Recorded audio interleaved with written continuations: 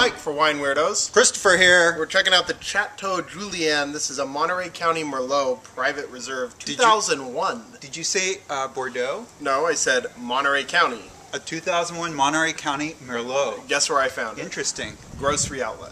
Closeout, no less. Yes. And I can tell you right now, the nose is explosive. What is coming out, there's a slight wind. What is coming off the nose is just insanely rich licorice and like vegetable. Herbaceousness. Yeah, it's really nice. What a nose on this thing.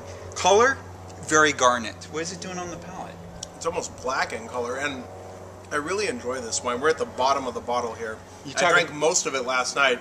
This has been open for about, just with the cork on, for about, 18 hours, and it's just succulent fruit. It's really surprising. I mean, this is like a $5 wine. You talk about sediment, it is full of it, man.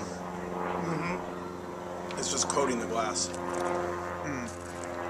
I mean, it's almost got like, it really mixes a new and old world thing. It has like a high C grape punch thing going on. I think it actually is leaning more towards a more recent vintage, old world. On my palate, I'm getting tons of mushroom and olive textures, along with just tons of licorice and cinnamon and herbaceousness.